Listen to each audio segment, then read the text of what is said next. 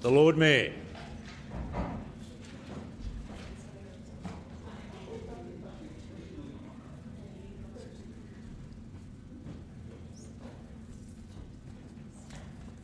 City of Adelaide Council meeting on Tuesday, 26 March 2024. The Lord Mayor is in the chair.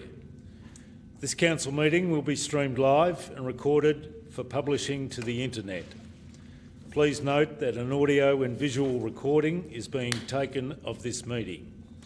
This means you're present at, and any contribution you make to the meeting may be collected, used, disclosed or published publicly by the Council, including transferring outside of Australia. Thank you. Good evening. Council acknowledges that we're meeting on the traditional country of the Kaurna people of the Adelaide Plains and pays respects to elders past and present. We recognise and respect their cultural heritage, beliefs and relationship with the land, and we furthermore acknowledge that they are of continuing importance to the Kaurna people living today. We also extend that respect to other Aboriginal language groups and other First Nations people who may be with us. The Council acknowledges the vision of Colonel William Light in determining the site for Adelaide and the design of the city with its 6 squares and surrounding belt of continuous parklands, which is recognised on the National Heritage List as one of the greatest examples of Australia's planning heritage. We pray for wisdom, courage, empathy, understanding and guidance in the decisions that we make, while seeking and respecting the opinions of others.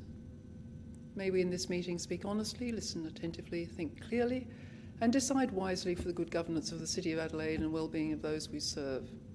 Now can I ask all those present to stand in silence in memory of those who gave their lives in defence of their country at sea, on land and in the air.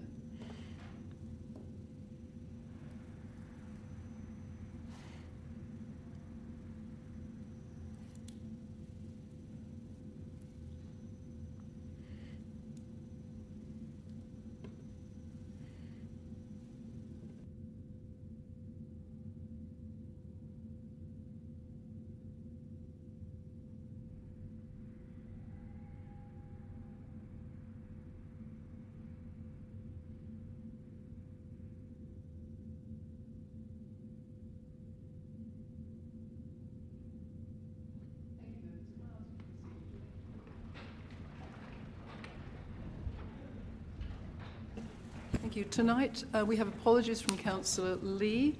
I think all others of us are here.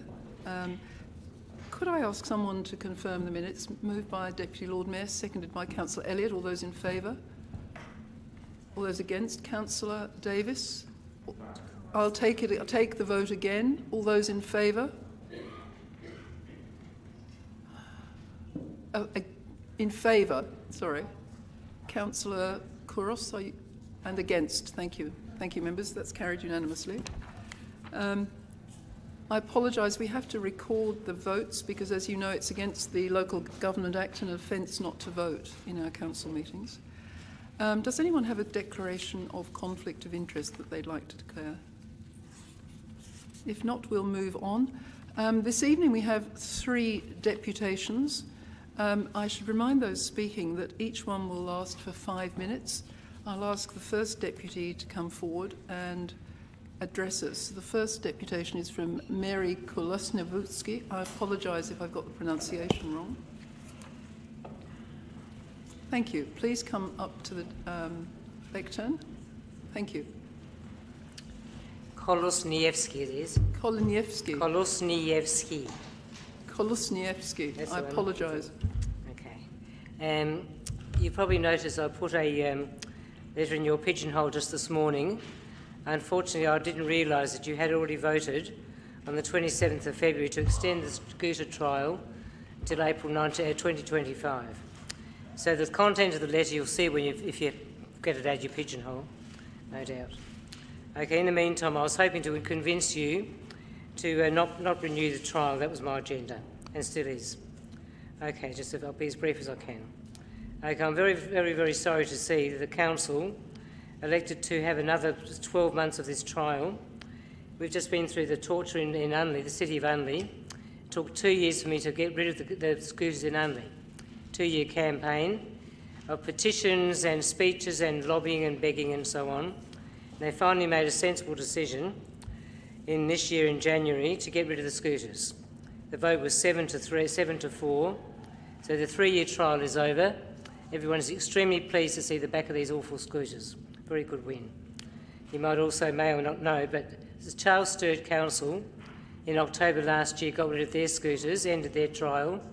So the scooters have disappeared from Charles Sturt Council too.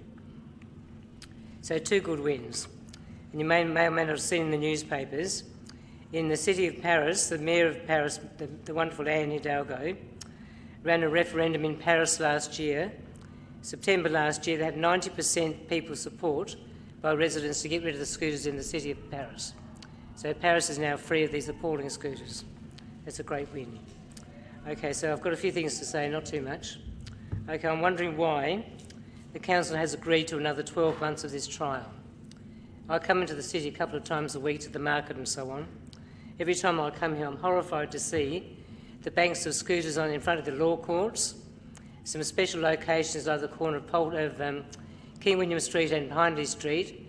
There's often 12 or 15 of them lined up not being used.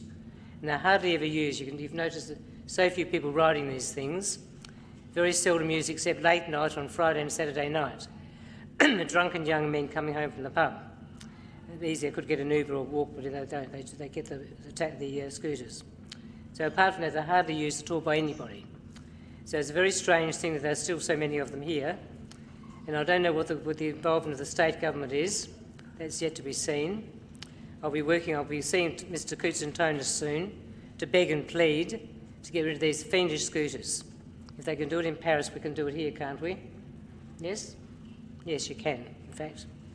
Okay, in the meantime, because they're so seldom used, it's clear to me there's something funny going on here. Why would you have these scooters lining the footpaths not being used, running at a loss? So the 2 scooter companies, Beam and Neuron, obviously not making a profit. They could not possibly do so because the scooters are so rarely used. They must be running at a loss, so there must be something happening here behind the scenes we don't know about. And I'm guessing, so it's only a supposition, that there might be some money laundering going on here. Now, it's very hard to uncover that sort of thing. So as I was here at the meeting when Frank Pangello, the last meeting, had a very passionate speech to you, begging you not to renew the contract. You ignored him, of course, as I noticed. Sorry, I'm really... Sure. A point of order coming from Councillor Davis. My understanding on publishing rules, given that we're live streaming this, some pretty... It might be wiser not to accuse people of money laundering. Yeah. Yes. Can I ask the Speaker not to make those types of accusations? I'm not making... That's a question. It's not an accusation. It's a possibility. I think it's probably best that we don't publish anything of the sort, but we've heard it now. Perhaps you can go on speaking and try not to repeat it. Okay, in the meantime, there's got to be questions asked why they are so seldom used and why there's so many of them on the footpaths. They're not being used by anybody, except a handful of drunken boys late night on Friday and Saturday nights. That's who uses them. Almost nobody else ever does for good reasons. And also the amount of harm they're causing in the form of admissions to hospital, especially the Perth Hospital. Now, in the last year, they had 200 presentations from a scooter of people being run into by scooters or falling off scooters, being injured by scooters. Same with Melbourne. We follow the figures around the country. And they're causing injuries where they need not be happening at all. And because they're so seldom used, questions need to be asked. Why are they there? And I'm not accusing anybody of corruption, but the question needs to be asked, why are they still there if they're making a loss? So I suggest that money laundering is certainly a possibility, and I won't retract from that. It's up to me that I'll get into trouble for that one in the meantime.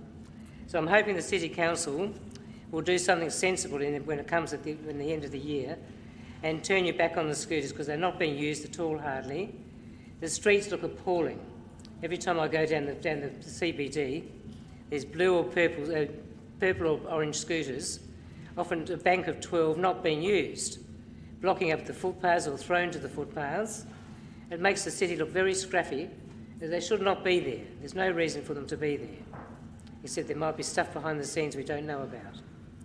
So I'm hoping to persuade Mr. Frank Pangello Upper House MLC, to do something about to investigate the possibility that there is money laundering in fact. Thank you. I don't know if there is, I'm hoping there's not, but I suspect very strongly there's something like that's going on. Okay, I think that's all I've got to say. In the meantime, I would have thought the City Council's job was to look after the footpaths and preserve the beauty of this lovely old city, not allow this junk to be on the footpaths, colourful, dangerous, unneeded and unwanted and unused. And we did it in Unleys, done in Charles Sturt. Who else is doing it? Paris, they've done in Paris.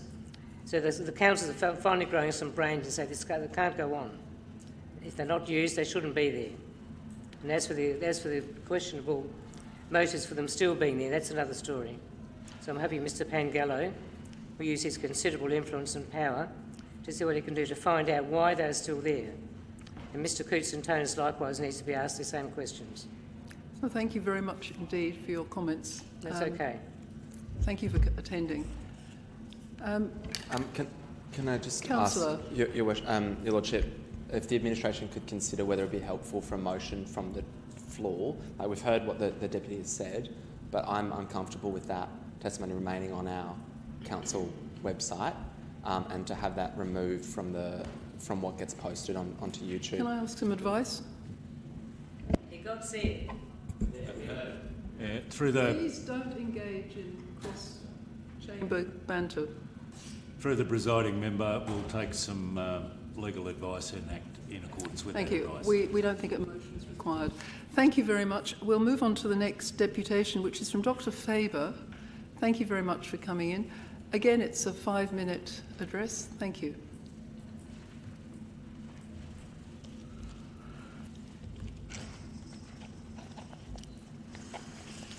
Councillors, I address you with some reflections on the civic cohesion of the city in time of war. In our multicultural city, rumours of war, howsoever apparently distant, resonate with us and our communities. In the Migration Museum precinct, 2 plaques commemorating crimes against humanity and United Nations legislated international law stand in particularly poignant relation. One remembers the Holocaust, the other the Nakba catastrophe or ethnic cleansing of Palestine. At worst, their proximity announces a civilised agreement to disagree. At best, it reminds us that all conflicts are ultimately resolved in the objective historical process. Fortunately, these days, denial of the Holocaust is rare. Unfortunately, media denial that the ongoing rape of Gaza constitutes an episode of genocide is prominent in the press. This denial is provocative and intended to divide the community, not without some effect. However, it flies in the face of recent developments. This very morning, the Security Council mandated an immediate ceasefire and release of hostages, confirming the prior demand to the parties of Secretary-General Guterres.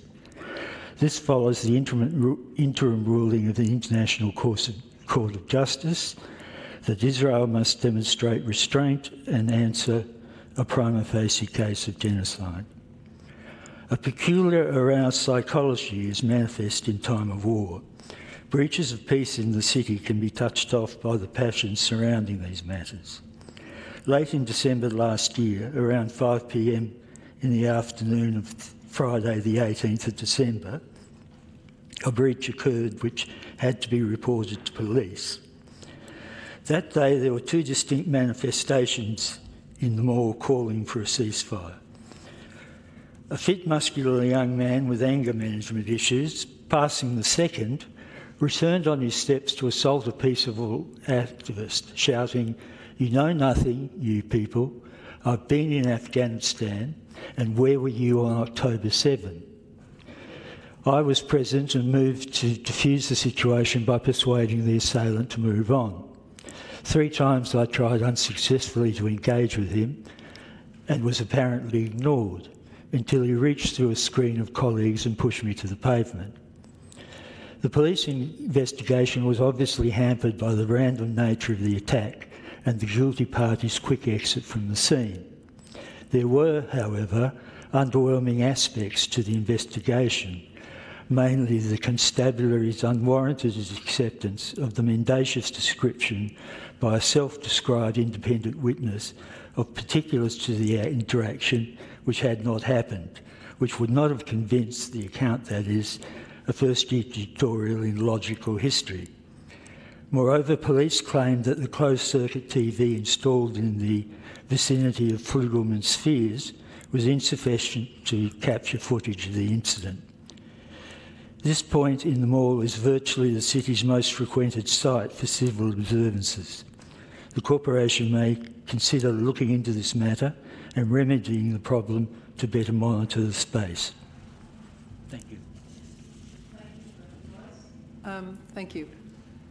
We will check that area. Mr. Baggott now, to talk to the petition that we've all received. This request came after the publication, but we're happy to have you speak to us, Mr. Baggott. Thank you. Again, 5 minutes. Thank you. Thank you, Lord Mayor and Council, for agreeing to hear me tonight. I thank you for that and also for accepting the petition. I speak on behalf of some 40 or so petitioners, some of whom are in the gallery tonight. And since the submission of the petition to the Town Hall, others have come forward wishing to sign. The petition, as you may be aware, seeks an inquiry into the merits and siting of the proposed upgrade to bus stop number 5 on the very popular free bus service. So where is bus number 5, you might ask? Councillors, I'm sure, are aware of the, in general terms, the route of the free bus.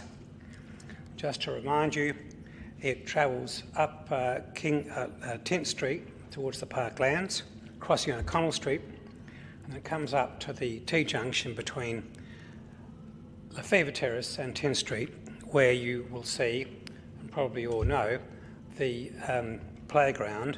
I think it's known as the Glover Playground.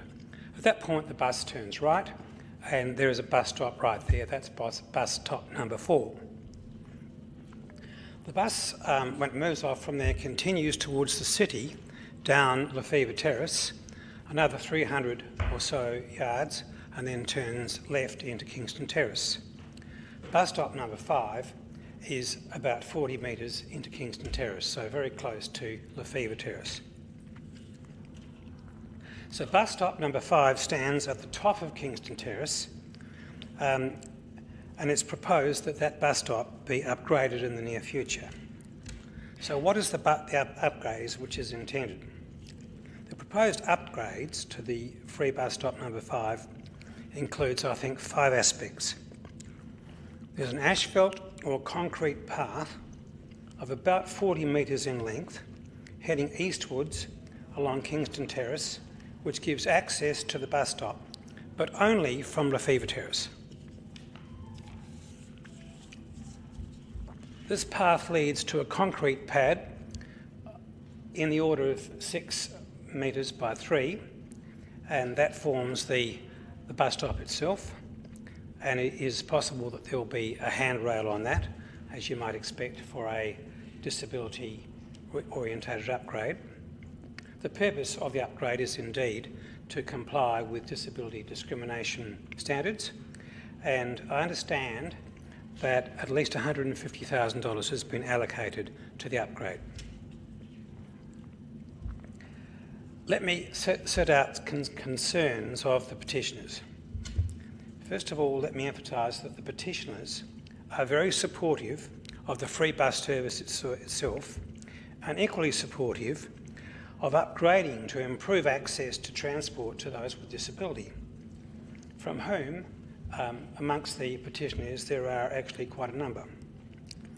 However, one of the greatest concerns of the petitioners is the lack of access to the free bus service from the locality of Lower North Adelaide at the bottom of Kingston Terrace Hill. The residents down there, and I'm door knocked in the area, so I've recently seen many of them,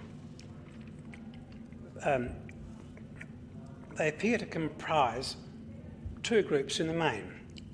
First of all, there are elderly widows and couples, many of whom already suffer from impaired mobility and no longer have a driver's licence. The other group that's remarkable or very noticeable down there is families with young children in the early years of schooling.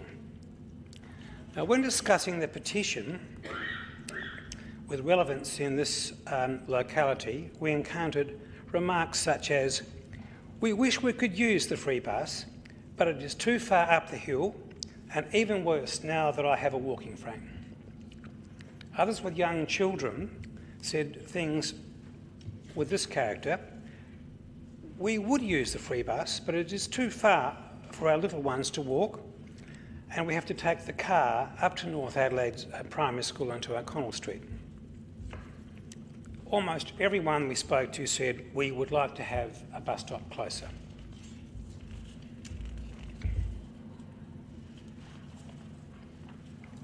Now, questions of equity were raised by some.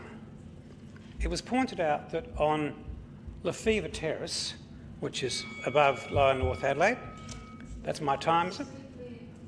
The Chamber to extend your time by 2 minutes. That's granted. Thank you. Thank you.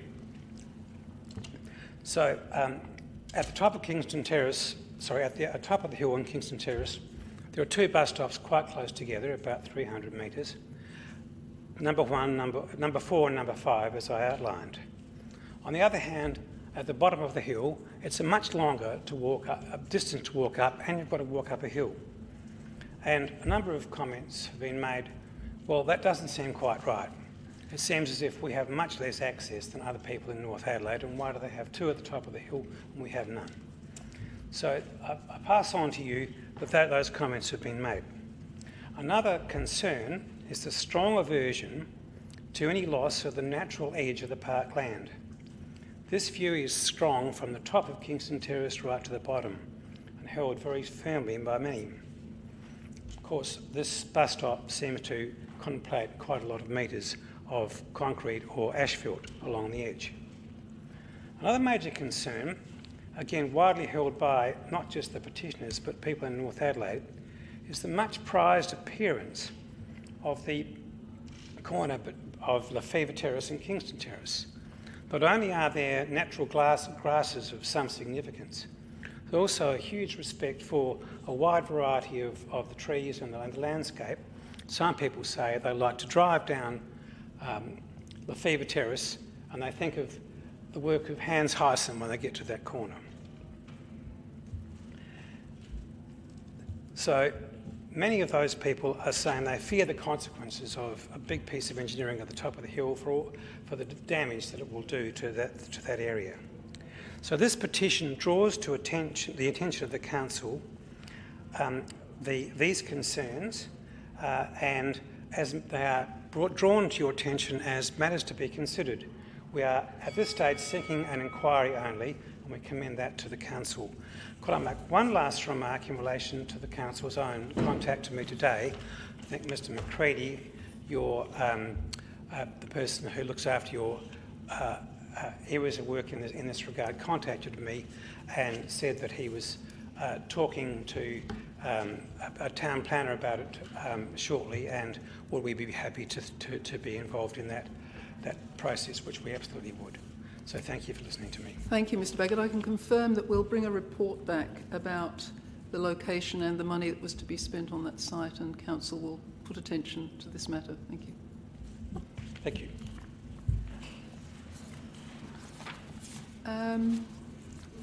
Now, the formalities about the petition. Could I ask that someone move receipt of the petition? Moved by Councillor Martin, seconded by Councillor Davis.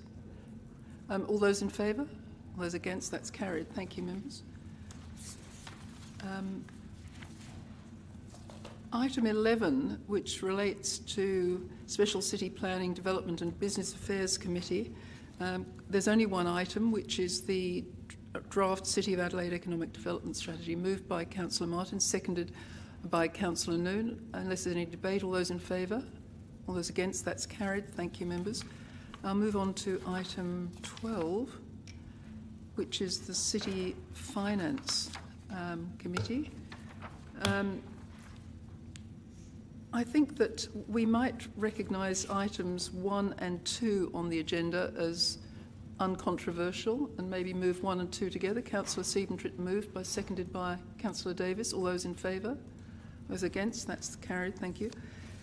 Then to establish the setup of our committees, before we get into the details, can I suggest that we might move 1 to 5 en bloc, and we could debate that setup together? Would someone move 1 to 5 together? Moved by Councillor Davis, seconded by Councillor Elliott. All those in favour? Sorry, would you like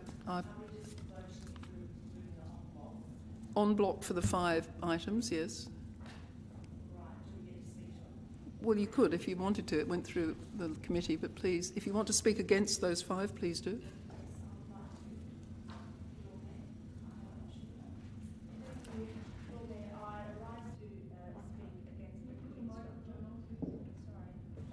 Sorry, Lord Mayor. I rise to speak against the committee structure. I think I've voiced my concerns repeatedly throughout the last 12 months. My reasons being is because in my belief, I believe it's inefficient and it has unnecessary costs associated with the governance structure. I believe the financial implications. I believe it brings financial implications. The additional costs has incurred by the new committee structure, and it burdens the ratepayers financially. It creates public confusion. The voting process in committee and subsequent changes in the council meeting can be perplexed for the public. Administrative constraints. The rigid schedule imposed by the committee structure restricts the freedom of the administration to present reports at their own pace. And lack of in decision-making, the disconnect between the committee agenda and the subsequent proceedings in the council chamber is a significant concern. I feel that the two agendas, the agenda gets a little bit clunky, if I can use that word, in retrospect to what is happening in committee, the decisions that are being made there, and it being transferred here into the council agenda. So for those reasons, I will be voting against the committee structure. And I hopefully will look forward to changing this in the future, but I don't think that will be likely. Yeah, I also would like to speak against this motion. From what I've seen of the committee meetings, we've had to shut down a committee meeting briefly, then open up another one for 2 minutes, and then shut that down and go back to the first one again.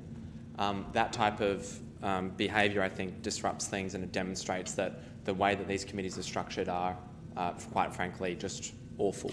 The more appropriate way to structure these committees would be to have one committee so that the administration can determine an agenda on items of relevance. So the way that it's now at the moment, we force a certain category to come at a certain period, and quite often we have very long and extended committees of whichever are the first ones, and then everyone's tired, and then the second ones get cut off quite shortly. We move through without any debate.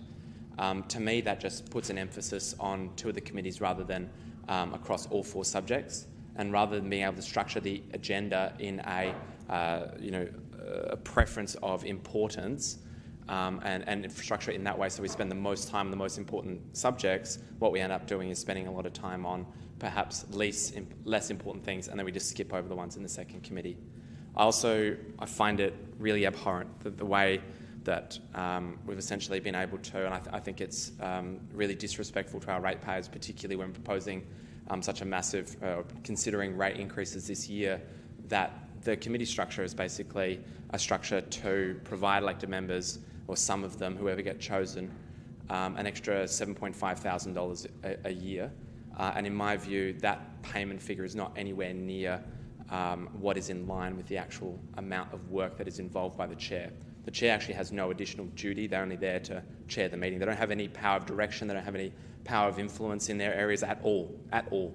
And that's actually set out in the Local Government Act, that they don't have any additional influence over those agenda items. So to me, it looks like a way to feather our own nests, to put more money in our own pockets, and I think that that's a really disappointing thing. My view would be to have one committee so we can workshop things essentially with the administration beforehand, and have that chaired by the Deputy Lord Mayor, who already receives an increased payment above the duties of the rest of us, and that would seem appropriate, because I do believe that the committee is helpful to actually have the Lord Mayor in that table. So that's me summing up the item, and I'll be voting against this. So can I just apologise? Because the councillor has summed up, because he moved the substantive motion for parts 1 to 5. So I'm sorry, Councillor Noon. I'll put that to the vote. This is part 3, recommendation 3, parts 1 to 5. All those in favour? All those against? A division has been called. Members, a division has been called in relation to parts 1 to 5 for recommendation 3. Please stand until your name has been called in favour of the motion. Councillor Noon, Councillor Elliott, Councillor Siebentripp, Councillor Giles, Deputy Lord Mayor and Councillor Martin. Thank you. That was carried. No, I'd like to now move items 9 to 17. 6 to 17. Why not? Because we're required to structure the motions that we're meant to call for nominations. Yes, I'm happy. I'm very happy for you to move 6, 9, 12 and 15. Well, yeah, all at once, and then I'm happy to move. Well, my suggestion would be we do the votings in the nomination process, and then we move it as a block for the remainder. Can I suggest you move 6, 9, 12 and 15? Because that's the core decision that every council member will do on every committee. Sure, and then we can, and then I'll remove the rest as a block. Sure. Councillor has moved 6, 9, 12 and 15. Is there a seconder? So just had a point of order, or a question, Lord Mayor. My observation is that Councillor Davis is looking to move these and then immediately sum up so he can be the only person speaking to them, which I think actually has denied Councillor Noon the opportunity to present a counter-argument. And I think it's important to have a debate around governance. So I'm just wanting to clarify. I apologise. I'll make sure that Councillor Noon speaks in this block. Thank you. I'm sorry, it's my fault. I apologise. So someone second Councillor Davis. Councillor Elliott has seconded. So now, unless you want to say something now, I'll move to Councillor Noon. Look, I'm very much in support of this governance structure, and I have a quite very point of order. Sorry, I just have a point of order. Who's giving a point of order? Yeah, I have a point of order. No, I saw Councillor Couros first. I'm sorry. Sure. She gets precedence. Lord Mayor, I'm just calling a point of order in regards to the item that we're talking to about appointing council members, not about the committee structure. It's about having all... Councillor Noon has only just stood up. I think she's going to talk about having all council members on the committee. She hasn't had a chance to say what her intent is. She has not had a chance to say. I haven't caught the flow of her conversation yet. I'm sure she'll burst into something relevant in a moment. Point of order. Look, I'm very supportive of having a structure where we have where it reflects the streams of the organisation as we actually have here, and I think it's really important that these are absolutely addressed. And I think having a governance structure like this is the best practice governance structure that and we having can have. all councillors on each committee. And having councillors on each of these committees is really important. And it's, I think it's, most of us did not, in the past 12 months when we actually were appointed to these particular committees, had no idea we were going to be paid. So that was a bit of a surprise to me when I actually found out that we were going to be paid, and be quite happy not to actually. Lord Mayor. I'm sorry, Councillor Noon has been speaking about the number of people on the committee. The item in front of us does not talk about remuneration. It talks about appointments of selecting council members to the committee structure. We're veering off the item in front of us. Thank you for your advice. Point of order. Councillor Noon, finish, please.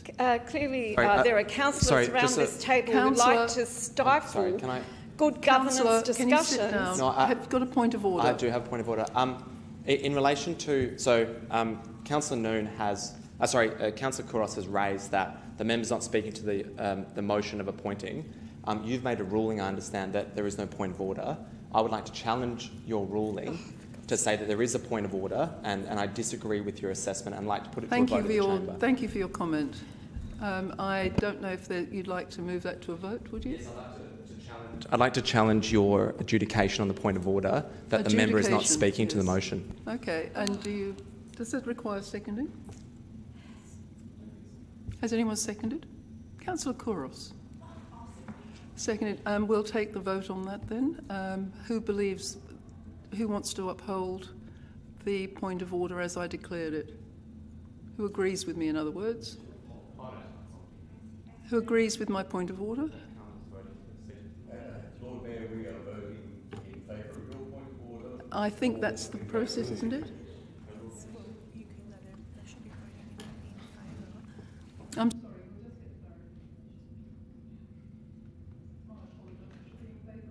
Davis's motion, which is that I have erred in my adjudication. All those in favour of Councillor Davis? All those against? That has been lost. Now can we go back to Councillor Noon, who will finish speaking without interruptions, hopefully. Oh, look, I just think we should put this to the vote. This is the very best governance structure that we could actually have. If anybody wants to watch the previous council's governance structure where they were actually having dinner or, you know, at 1 o'clock or 2 o'clock in the morning because they only had one committee meeting, then good luck to them. So let's actually just proceed with this. So now let's vote on 6, 9, 12, 15. I think we know where we're going to vote. Would you like to sum up? Yeah, I'm in favour that we start voting. So all those in favour of 6, 9, 12 and 15 on block, those in favour? Those against? That's carried. Is there a division on that one? Yes. Division.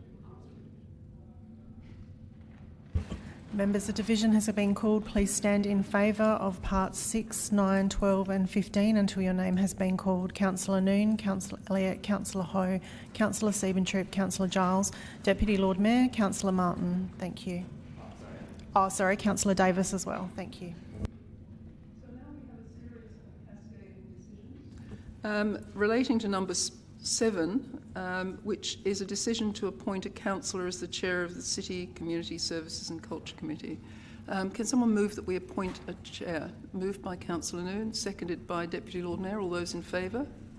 All those against? That's carried. And now could I ask for a nomination? Sorry, no, I believe that now we just go straight into voting. You don't need to move that we have a chair.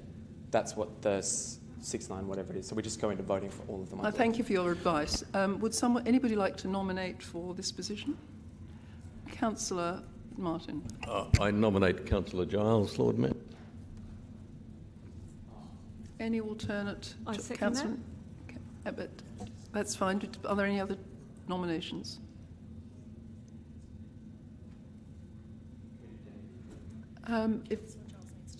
I think you need to leave the room so that we can vote on this, Councillor Giles. If there's no other nomination, no other nominees, in that case, can we have that put to the vote? It was moved by Councillor Martin and I think seconded by Councillor Noon. If you'd like to carry on in that vein. All those in favour? All those against? I'm sorry? We don't usually speak to these nominations. There's only one nomination, so I don't see how you can speak against it.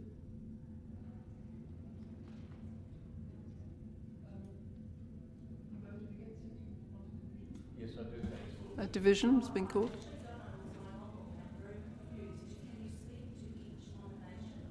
I have. Councillor Giles was just nominated as chair of the City Community Services and Culture Committee.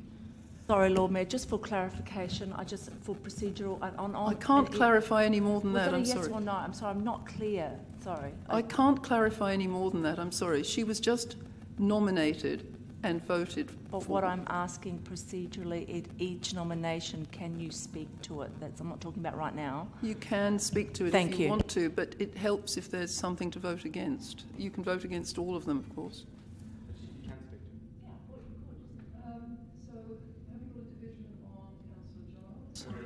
A division's been called. Members, please stand in favour in relation to Part 7 of the motion before you until your name has been called. Councillor Noon, Councillor Elliott, Councillor Siebentrip, Deputy Lord Mayor and Councillor Martin. That's actually tied. Lord Mayor, before we continue, I might draw the attention of the Chamber to what happened last time we spoke on nominations of members and the toxic debate that followed. Division was tied, so I'll vote in favour of Councillor Giles. We'll vote again. Can you just leave Councillor Giles out there? We'll take the vote again because it was a tied vote and I didn't vote. Those in favour? And those against? That's carried. Thank you. Can we ask Councillor Giles to return? Lord Mayor, can I just ask a question around the voting on this, which I'm not clear, if there's only one nomination, how can you vote against one nomination? I think that it's just the role of a dissident. We'll now move on to appointing a councillor as the deputy chair of this committee. Councillor Giles, you have a nomination? I'll nominate Councillor Snape as deputy. Are there any other nominations? Okay. Councillor, you don't have to leave the room. It's an unremunerated position. And there's only one nomination, so can we endorse that? All those in favour? Sorry? Yes, sorry, that was moved by Councillor Giles. Did someone second it? Sorry. Councillor Noon. All those in favour? All those against? 1, 2, 3, 4. That's carried. Thank you. Division's been called.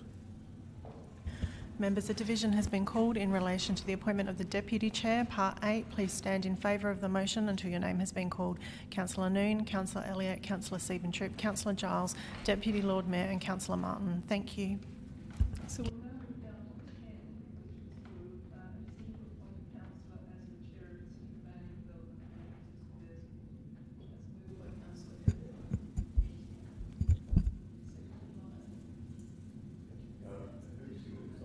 That's just a decision to appoint someone. In all purpose of process, we have to ask those in favour. Against? That's carried. Thank you. Now can I have a nomination, please? A nomination? Lord Mayor, I wish to nominate Councillor Noon. Councillor Noon, nominated. I would like to. Can I raise a point of order? I'd like to bring the council chamber's attention to Section 75 of the Local Government Act. I have deep concerns that 7 members, or I suppose 6 members around the chamber, know who's going to be appointed to each of these positions. And I believe that there is potentially an agreement. Now, if there is an agreement between you, which is okay, you have a conflict of interest because you're essentially trading the chairmanship from one committee to another. My view is that all of those people who are going to be appointed to these committees, we don't know who that's, well, I believe some of you do know who that's going to be. 4 of us do not know who that's going to be. Those people who are going to be appointed... As a matter of clarification, I don't know who that's going to be. There are 5 of us. Okay, 5 of us then. So my suggestion is, if you do know, and if you have been subject to understanding who's going to be appointed to these positions, you have a material conflict of interest under Section 75 by an agreement to trade your votes with each other. And I'd like to bring that as a point of order to the chamber. And I intimate that I'll be bringing a Freedom of Information Act to your phone records and to your text messages. Thank you very much. I'm not in a position to identify a conflict of interest, and it's beyond my power to recognise one from this chair. Can I suggest that we do this as one voting block to avoid any kind of circumstance? I'm sorry, Councillor, I can't manage one voting block. It's too difficult. I have to do them in series. I'm sorry. It's confusing enough as it is.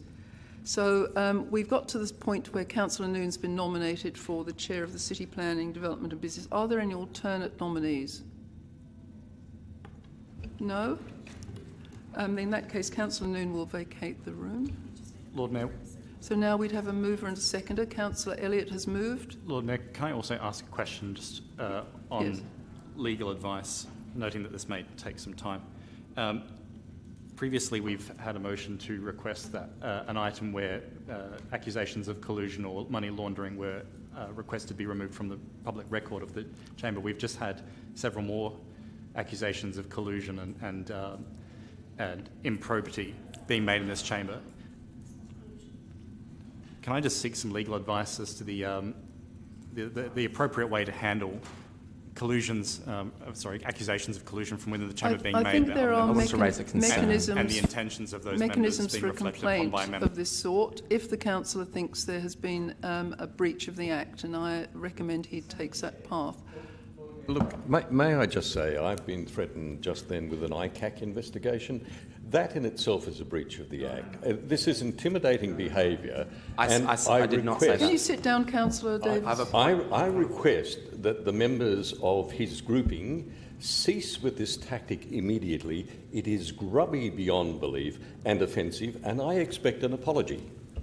I'm happy to give a personal explanation to that. I did not say that at all. I said that I know you drew attention to Section 75 of the Local Government Act. I recognise that, but there were inferences. So but I wanted to say let's just move ahead. I just wanted to say that type of collusion, and not declaring a conflict, which is okay, you can collude, but if there's a conflict of interest where you've traded votes and you have an understanding of who's going to get what position, that is a very, very dangerous circumstance for this council to be in. I don't believe that I have evidence for conflict of interest under my understanding of Section 75 of the Act.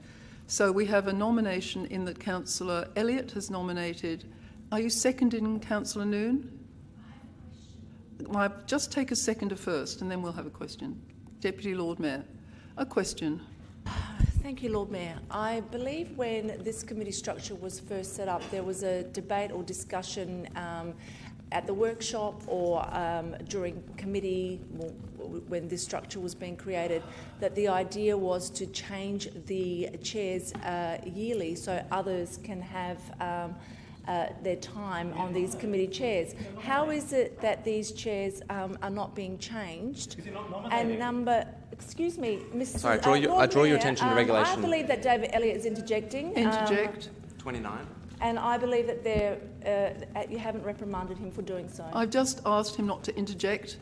I don't think I'll apologise on reserve. I don't think you can reflect on previous decisions in that way. We'll carry on to take this vote. So we're now about to appoint Councillor Noon. All those in favour? All those against? A division has been called. Members, a division has been called in relation to appointing Councillor Noon as the Chair of the City Planning and Development and Business Affairs Committee. Please stand until your name has been called. In favour of the motion, Councillor Elliott, Councillor Siebentrip, Councillor Giles, Deputy Lord Mayor, Councillor Martin. Thank you. That was carried. You need to do your vote. Sorry? You'll need to do your vote. I'll vote in favour of the proposition. So we'll call it back Councillor Noon. Thank you. Now we'd like to appoint a councillor as the Deputy Chair. I'll just wait for Councillor Noon to reappear. Thank you. Deputy Lord Mayor? I'd like to nominate Councillor Kouros. Councillor Kouros has been nominated. Sorry, Lord Mayor, I decline. I was originally the Chair of the Infrastructure Committee and I agreed to give this structure a go for 12 months, and as per my reasons that I've put forward in my debate, I don't feel that this structure is constructive enough. I do not believe that it's efficient, and I do not believe there is transparency in the decision-making of this council. Therefore, I withdrew from being a chair, and I would not agree to the nomination. Thank you for that comment. Do we have any other nominations? Deputy Lord Mayor. I'd like to nominate Councillor Abrahimzadeh. Councillor Abrahimzadeh, Planning Development. No, thank you. He has refused. Councillor? I'd like to nominate Councillor Ho. Councillor Ho?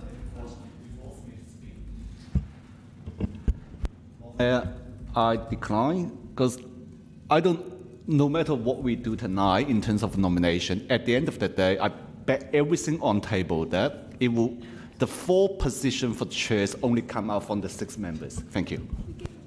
Thank you. And to anticipate Councillor Snape. Councillor Davis, I'd like to nominate... Sorry. I'd like to nominate Councillor Martin. Councillor Martin, will you accept the nomination as the Deputy? Oh, look, Lord Mayor, if I may just thank the Deputy Lord Mayor for the nomination and the opportunity to commend this committee structure. I remember the old system in which we all gathered in one room. Oh, I'm sorry, Lord Mayor. I was looking forward to the opportunity to extol the virtues of the current system. But yes, I accept, Lord Mayor. So have you accepted or declined? You've accepted. Sorry, I was so confused by all this. Can I ask that we put that to the vote unless there are any other nominations? I fear there are not. All those... Oh, yes. Mover was Deputy Lord Mayor. Seconder was Councillor Giles. All those in favour? 1, 2, 3, 4, 5, 6. And against? The division has been called. Members, a division has been called in relation to appointing Councillor Martin as the Deputy Chair of the City Planning, Development and Business Affairs Committee. Please stand until your name has been called in favour of the motion.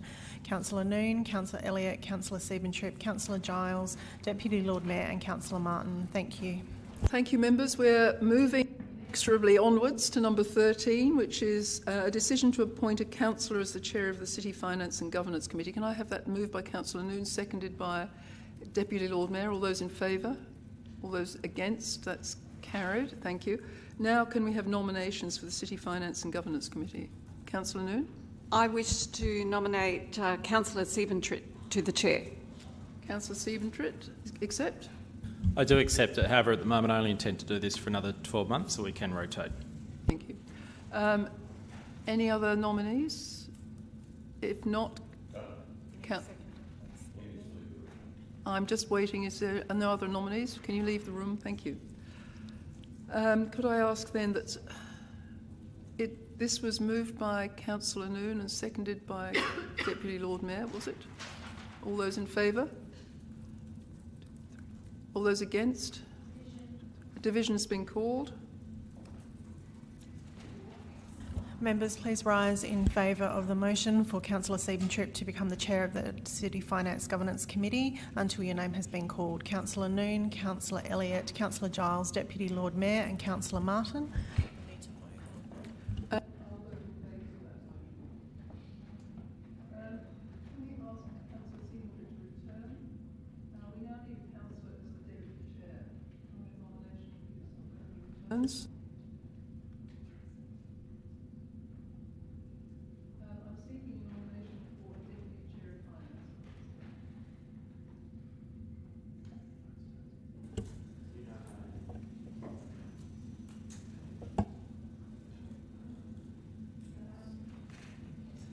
Deputy Lord Mayor. There appears to be no obvious nomination, so I'd like to suggest former Deputy Lord Mayor, Councillor Martin. Can I see if there are any other nominations? Because that would give him an extreme amount of work. No other nominations? In that case... Lord Mayor, in the interests of contributing to the greater good, I'm happy to nominate myself and take on the workload and share it with the existing chair. Thank you. So we have 2 nominations then. Do you want to withdraw, Councillor? Yes, I'll withdraw. Thanks. Thank Lord you. Mayor. In that case, we don't have to ask people to leave the room on this one because there's no remuneration. So I think that Councillor Elliott has been appointed to this role. All those in favour? Oh, sorry, I need a mover and sorry. That was moved by Councillor Noon, seconded by the Deputy Lord Mayor. All those in favour? 1, 2, 3. Are those against? Division's been called. Members, a division has been called in relation to appointing Councillor Elliott to the Deputy Chair position of the City Finance and Governance Committee. Please stand until your name has been called in favour of the motion. Councillor Noon, Councillor Elliott, Councillor Siebentripp, Councillor Giles, Deputy Lord Mayor and Councillor Martin. Thank you. Thank you. That's been carried. We'll move to 16 to appoint a chair for the Infrastructure and Public Works Committee. Can I have a decision to appoint a chair? Moved by Councillor Noon, seconded by Deputy Lord Mayor. All those in favour? All those against? The decision to appoint has been made. Now let's have nominations. Councillor Noon. I wish to nominate Councillor Elliott. Councillor Elliott has been nominated. Any other nominations? No? In that case, can I ask Councillor Elliott to leave the room? And we had a seconder, I think it was Deputy Lord Mayor.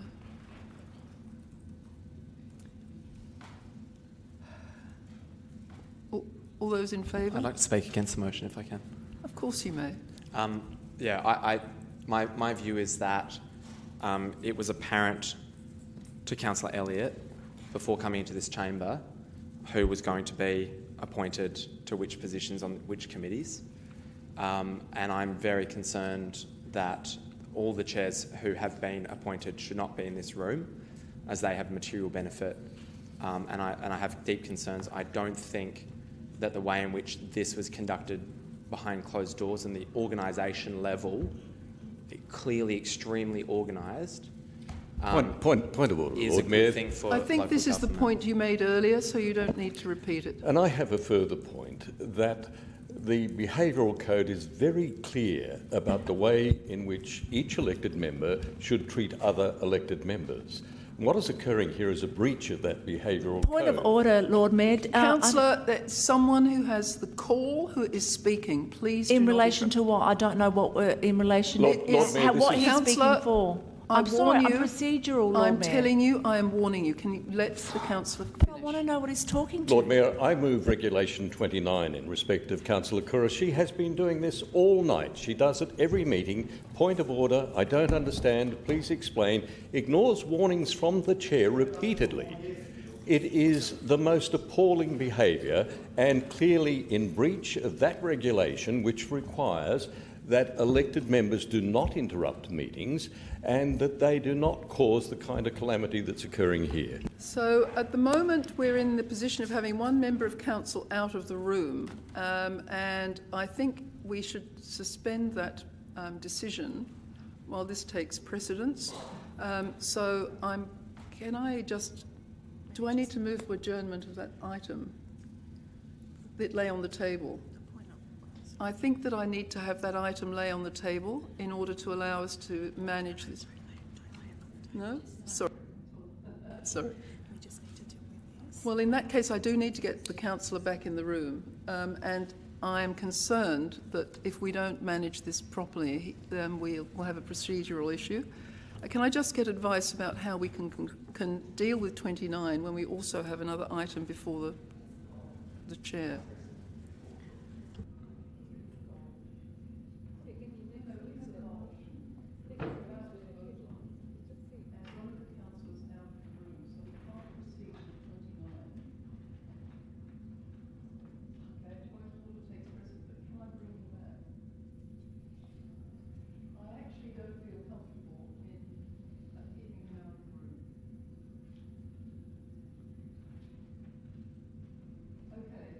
Advised that since he wasn't in the room when the behaviour occurred, it would be better if we dealt with the call on Regulation 29. So Councillor Martin has suggested or declared that Councillor Kouros has behaved improperly. Would you like to explain yourself, Councillor Kouros? Lord Mayor, I was Make a personal explanation. I do not feel that I was behaving improper. I feel that Councillor Martin is using Section 29 as a weapon to intimidate councillors in regards to their questions, in regards to the procedures that are before them, to help them understand what is happening before the meeting. I was questioning whether the Councillor Martin was speaking to the motion or was he speaking in contrast to something else that's been said. I was merely trying to follow the procedure, and that I feel that I'm being intimidated by Councillor Martin because he has the numbers in the room to remove me from this chamber, and I don't feel that's appropriate behaviour. That is not democracy, and that is bullying. So thank you, Councillor, for your explanation, which again raised other matters. Can I ask you if you would leave the room under Section 29?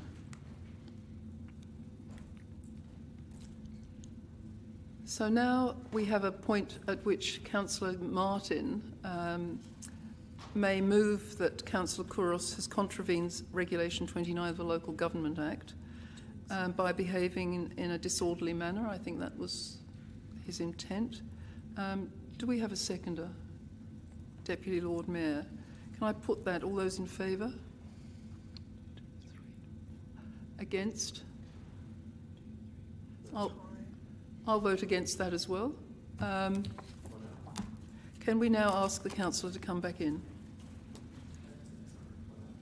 It's lost.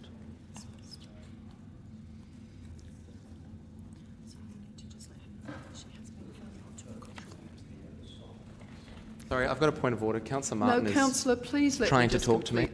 Please. Lord Mayor, look, I've just been threatened again, and I am finding this intolerable. I'd like you to sit down and just let me deal with one thing at a time, because otherwise it becomes impossible. Councillor Kouros, we have had a vote, and I can advise you that we have resolved that you have not contravened Regulation 29. Would you sit down, please, and let's try and get on with this meeting in a more orderly manner. Now, let's get back to the matter we were addressing, which was, let us vote on Councillor Elliott as the Chair of the Infrastructure and Public Works Committee. All those in favour? 1, 2, 3, 4. Councillor Giles, are you voting? Or against? 4. Can we vote again, please? In favour? 1, 2, 3, 4, 5. Against? That is carried. Thank you. Can you ask the councillor to return? A division's been called. Members, a division has been called to appoint Councillor Elliott to the chair. Actually, I don't even know what. Is it the Infrastructure and Public Works? Yes, Sorry, Infrastructure and Public Works Committee. Please stand in favour of the motion until your name has been called. Councillor Noon, Councillor Steventrip, Councillor Giles, Deputy Lord Mayor and Councillor Martin. Thank you. Thank you. We'll now move on to item 17 of this. Councillor Ho. Yes. Do you really believe that they don't have a deal? I don't think that's a valid question without notice. Number 17, can we have a councillor to be nominated as the Deputy Chair of the Infrastructure and Public Works Committee?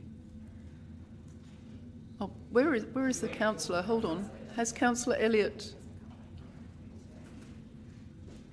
Can we find him?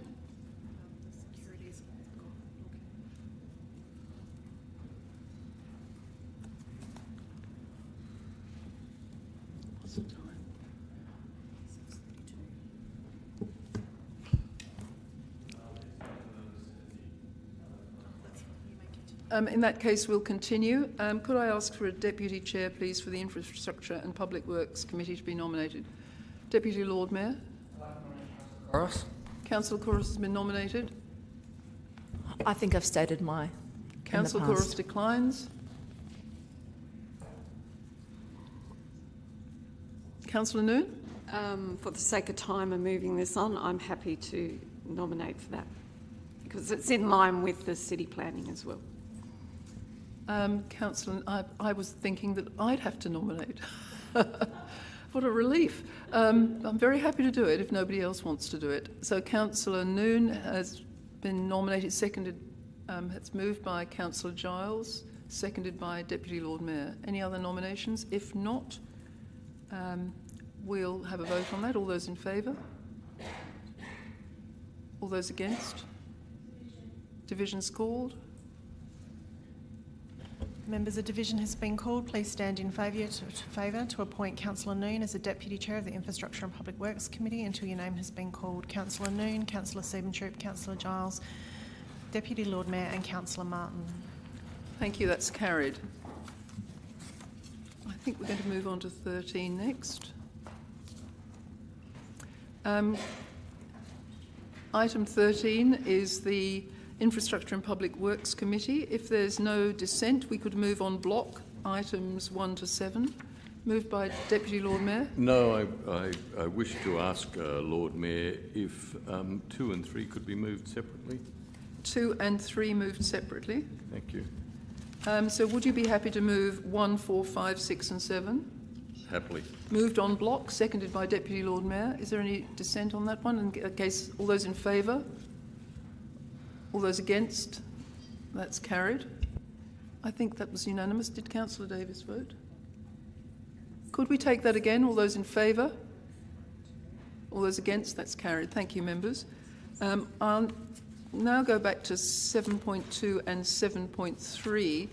That's recommendation 2 and 3. We'll take 2 first. Melbourne Street improvements, recommendation 2. Councillor Martin. Yes, Lord Mayor. Look, I am delighted to speak in favour of this, but I have a question first.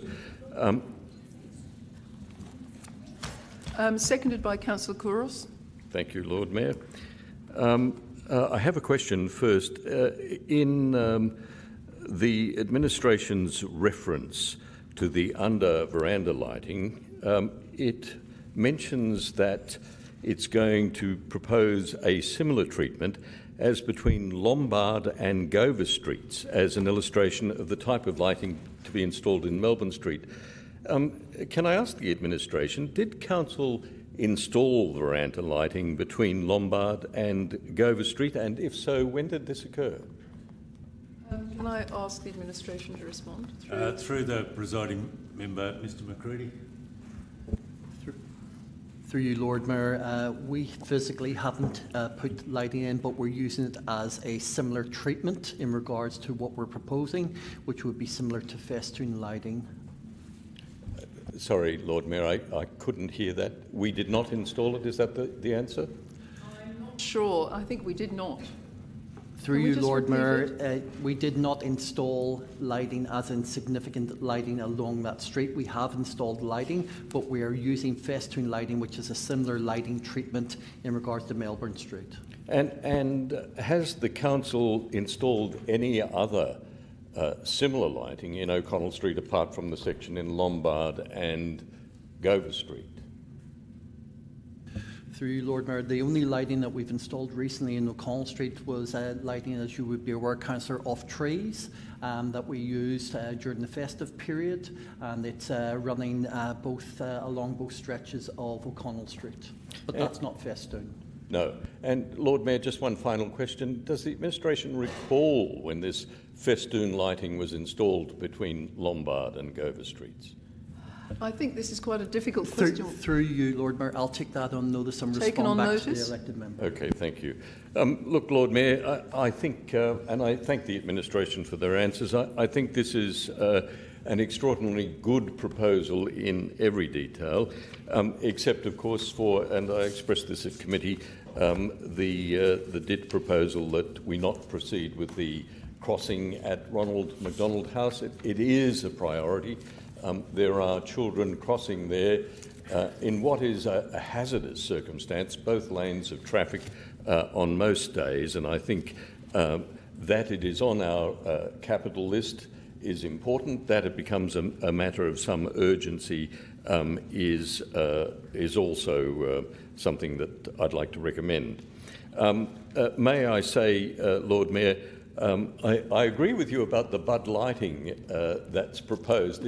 It is sort of once-over lightly that you see commonly through suburban Adelaide, often in people's houses and front yards, and something a bit more substantial would have been better. But I do understand there are limited funds, and I am grateful that the street will be adorned particularly with planters and new banners in a way that I think will go some way to addressing the concerns of retailers that our planned Main Street upgrade, the one that this council has initiated through a number of main streets in this city, I think it will assist them in feeling much better about that trading environment until we get that new Main Street upgrade in.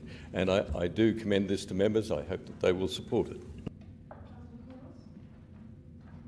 Thank you, Lord Mayor. I first would like to thank Member of Adelaide, Lucy Hood, for bringing this forward as part of her election promise to revitalise Melbourne Street. She has heard from the people on the street, and it's consistent to the roundtable discussions that we had last time in council to what is put forward here. So she's listening to the same things that we are listening, and she's putting her money forward, state money forward to revitalise the street. So anything that is required in regards to anything further, as Councillor Martin has said, with the crossing would come out of, obviously, through the motions of Council. So I commend Lucy Hood. I commend her, fulfilling her election promise, and I really look forward to this being implemented on Melbourne Street. Thank you very much. Unless there's an alternate view, we'll put it to the vote. All those in favour? Oh, I'm sorry. I apologise. I did see your hand earlier. I'm sorry. Thank you, Lord Mayor. I just had a question relating to funding of, or a funding implication for. I'm sorry, I've lost the number now. Are we on the 7.3. I've got pandas? a BIOS update on my screen, which is blocking half my view. Recommendations 3, item 7.3. We're still doing 7.2 at the moment. I do apologise. I was out of the room for quite some time. Thank you. So you're speaking to Aloysius? Sorry, I came into the room on the understanding that we were addressing all items at once, so I'll withhold my comments until the appropriate So item. we'll take 7.2, which is the Melbourne Street improvements. All those in favour? All those against? That's carried. Thank you. Now we'll move on to St Aloysius College. And did you want to move that? I'm very happy to move it, and I have a question, Lord Mayor. Thank you. Moved and seconded by Deputy Lord Mayor.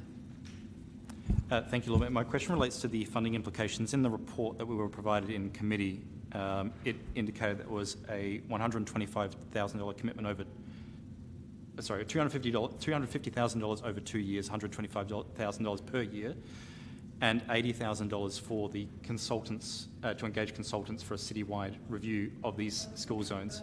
Memory, this relates to Councillor Martin's motion on notice about all the city schools, but I can't quite remember the exact details. Yes, sorry, I'm just connecting what's in our report today to what was previously provided to us, Lord Mayor. Through the presiding member, the proposed budget allocation referred to in the report to committee was a total of $500,000 over 2 financial years, based on $250,000 in 24-25 and a similar amount in 25-26. Great, thank you for that clarification. I have one point further that I wish to clarify, because $250,000 is listed in our recommended projects to fund through our budget deliberations so far, but I'm not seeing the $80,000. I'm just wanting through the presiding member, we believe we'll be able to fund the consulting costs in the current financial year. Okay, brilliant. Thank you for that confirmation.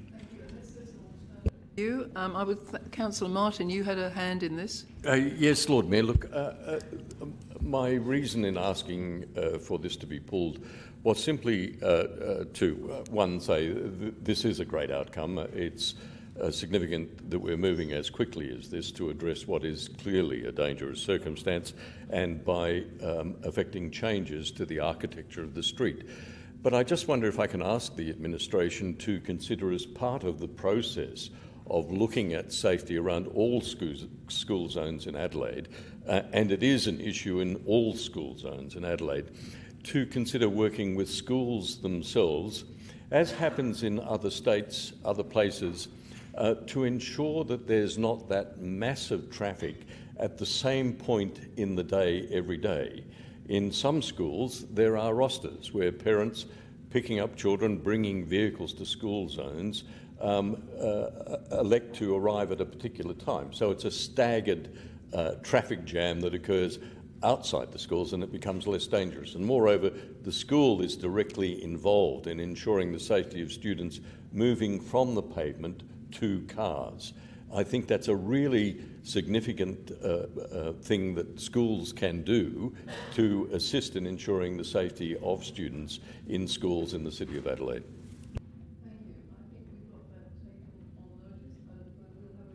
Back and the project through the presiding member, I think it needs to be noted that in dealing with these transport safety issues, the council administration makes a point of engaging with the school administration, where necessary, get the support of the school board, and we'll ensure that the consultants' review takes account of that. So I'll put that to the motion. Do you need to sum up, Councillor Elliott? No, I spoke on this in committee. Thank you, Lord Mayor. All those in favour? All those against? That's carried unanimously. Thank you, members. So we'll move on now to 14.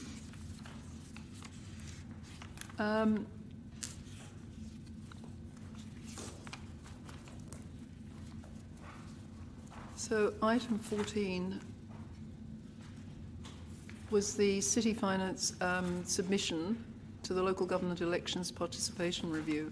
Can I have someone move this?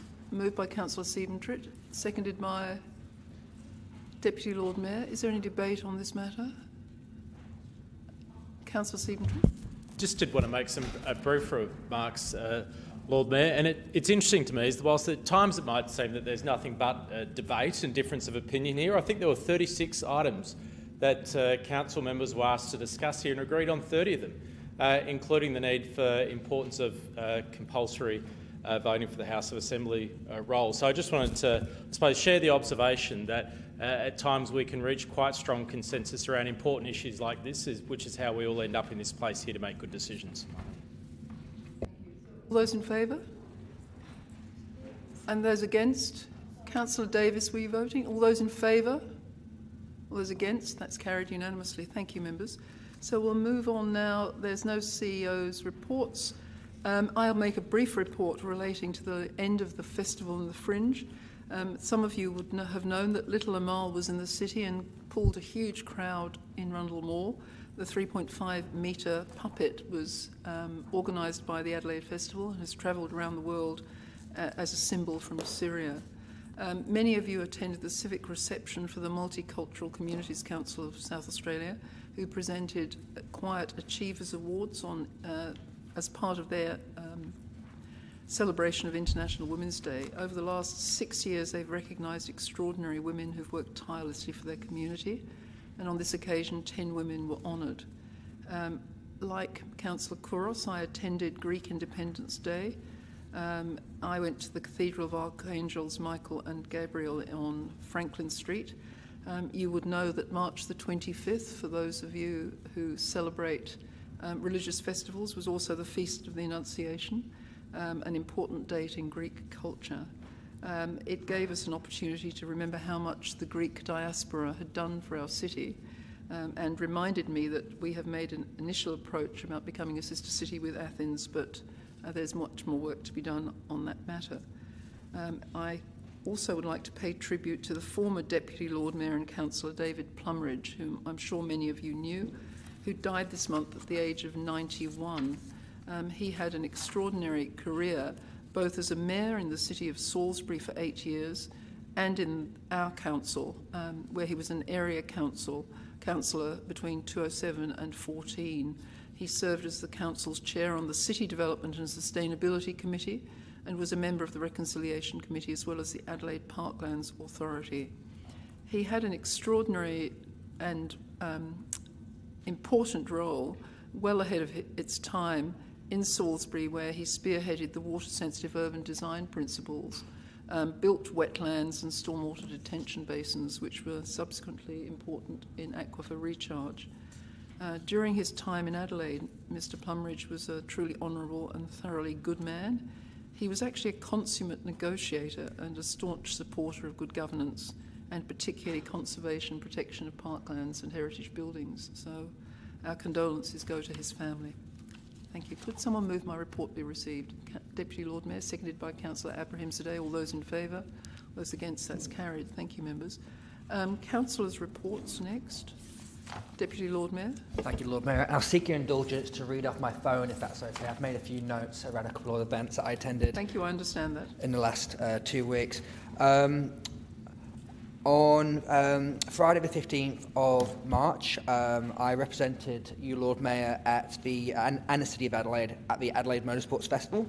As a lad from the Isle of Man, home of the Taurus Trophy, I'm particularly excited to hear about their motorbike fuelled by carbon-neutral synthetic fuel, as well as the EV Ford Supervan and the inclusion of a 2,000 horsepower electric racing car. So it's great to see their EV endeavours come to life. On Thursday the 21st of March. I'll just pull up the right one. I represented you again, Lord Mayor, at the Artworks Curator and Artist Talk right here in Town Hall. Artworks is a City of Adelaide cultural strategic partnership programme that allows us to team up with Guildhouse to host artist residencies, a writer in residence and an emerging curator opportunity. So I thank you for the opportunity to represent you in the City of Adelaide. Thank you.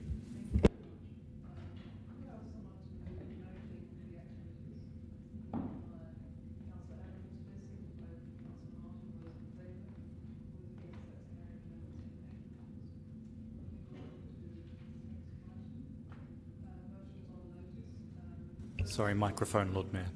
If you... I'm sorry, can you hear me? Motions on notice, the National LGA motion rescission from Councillor Giles. Thank you, Lord Mayor. Councillors would remember that we were discussing this issue, which was linked with a motion about my attendance at the national meeting following the Australian Council of Local Government in Canberra.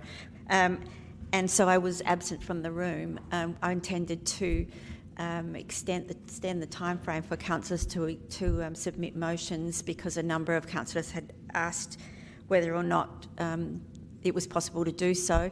So all this motion will do is to rescind the motion that notes there were no motions in order to be able to make a little bit more time so councillors can get in motions if they would like them submitted to the National Forum. And since I signalled that I'd do this, we've had one motion come in, and I just would like to encourage all councillors to think about what they would like on behalf of our council to be discussed at the national level. So I think this is straightforward. Councillor Ross? I just need clarity, if that's okay. Why didn't we submit motions the first time? I mean, I have no problem with this, but I'm just wondering, why didn't we submit the motions first time? We didn't because nobody put any into the system. And now there are some other late applicants, and it seems quite reasonable that we should rescind. I have no problem with it. As I said, Lord Mayor, I'm just asking why. And second to that, the motions that are coming through, are they going to be put through as a recommendation for us to vote on? Councillor, they will come forward and we will vote on them. All right, thank you. So can I ask that we now put the rescission motion? All those in favour? All those against? That's carried. Now the next part is to replace the rescinded motion with the new deadlines and the times that any submissions have to come back in. So Councillor Giles, it's self-explanatory. Do you need to speak on it? No. Seconded by Deputy Lord Mayor. All those in favour? All those against? That's carried. Thank you, members. We'll move on to 18.2. Councillor Martin, who's seeking to lift the $10 million cap, or investigate it. Councillor Martin.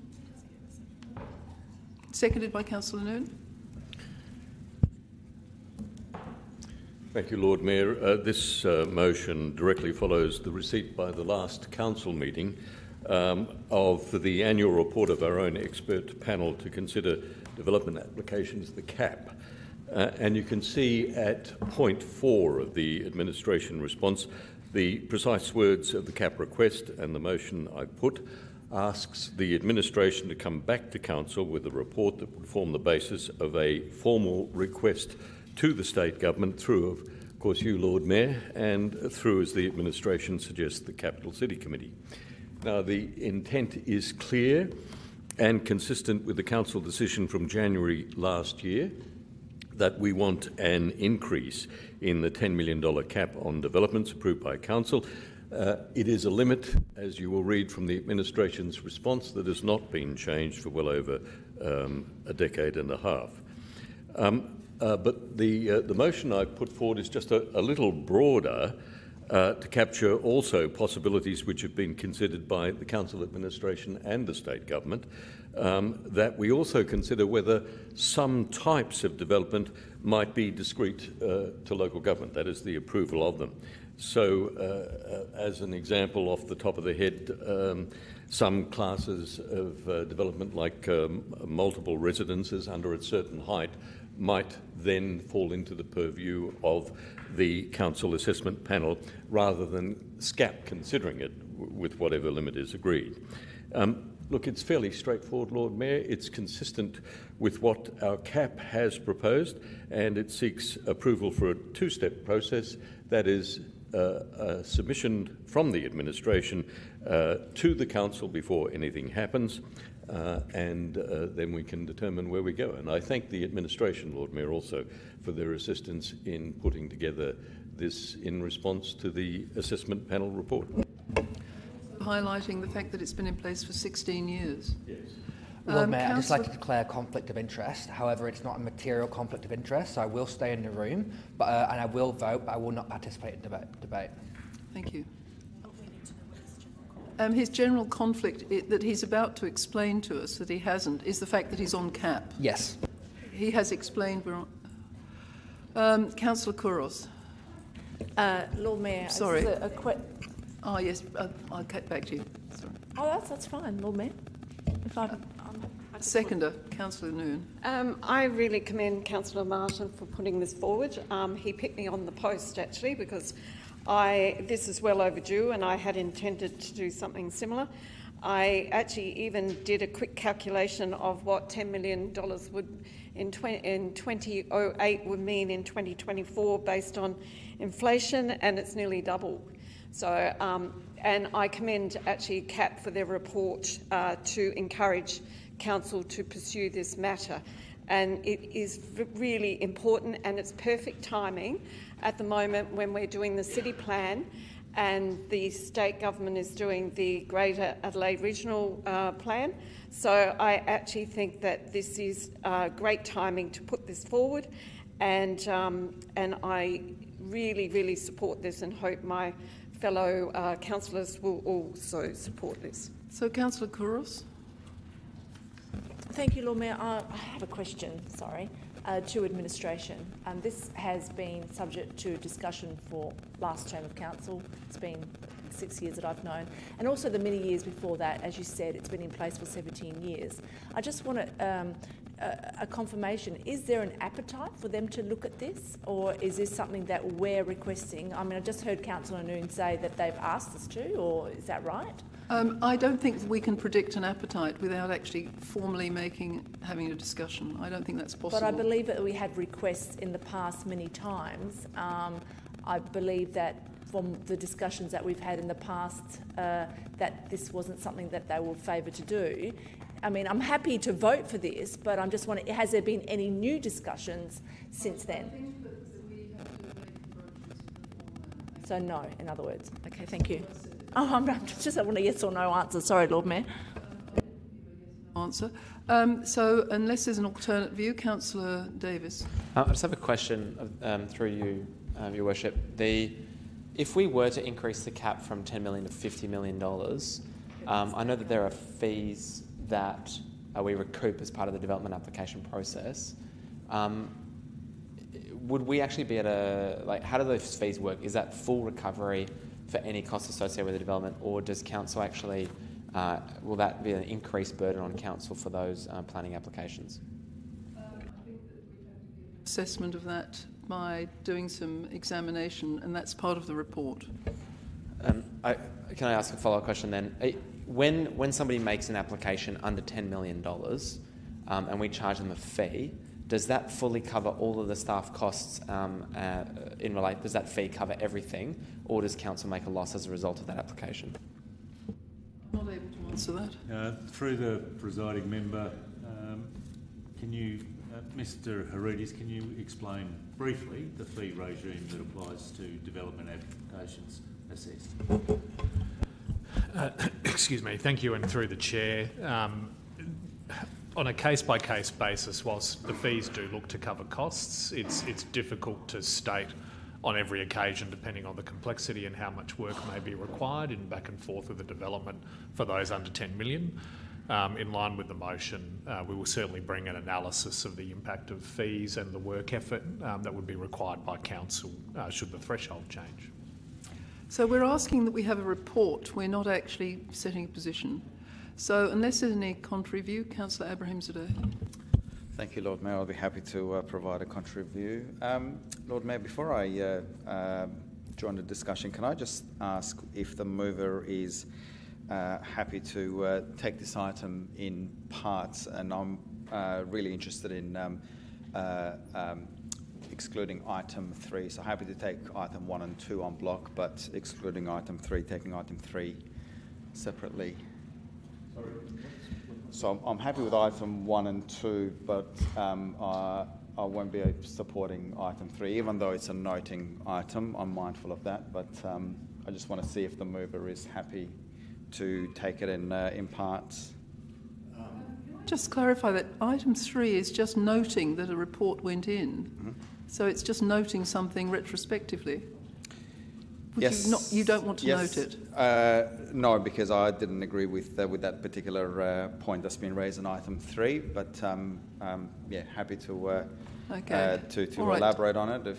Okay. Well, we'll take it in parts, and you can vote against it. Thank you. Unless there's a contrary view, can we move it to vote now, or are you going to speak? Oh no, I'd like to speak to it if I may, please. Lord Mayor.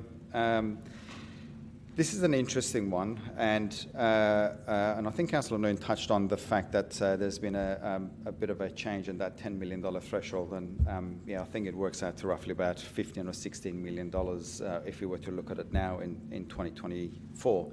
But I guess, Lord Mayor, some of the feedback that I get from those in the industry and even those in state government is that they use certain examples of decisions that this council has made, and if we are to approach state government and tell them to increase that threshold and subsequently give us some authority and power to look at more significant development applications, if we are not able to make sound decisions, and the example that's been used in my conversations with some of these figures is that of the fence for the comets, even though that's not a development application. But that is there. They are the examples that these figures have referred to, and they refer to the maturity of this council and the decisions that are made in this chamber. So I'm just afraid that if we are going out and requesting this of the state government, if we're not able to Can I just ask you not to reflect on the cap, because they're independent members, they're professionals, and they are chosen because of their skills, and it's unbecoming of you to Lord Mayor, I'm just referring to some of the examples that have been used in my conversations with some of these figures. But nevertheless, I have tried to correct them where it's needed. But they do look at us and some of our decisions more broadly in terms of how mature we are and whether if we are ready to have this sort of authority and decision making. Nevertheless, as I said, I'm happy with 1 and 2. I won't be supporting 3, even though it is retrospective.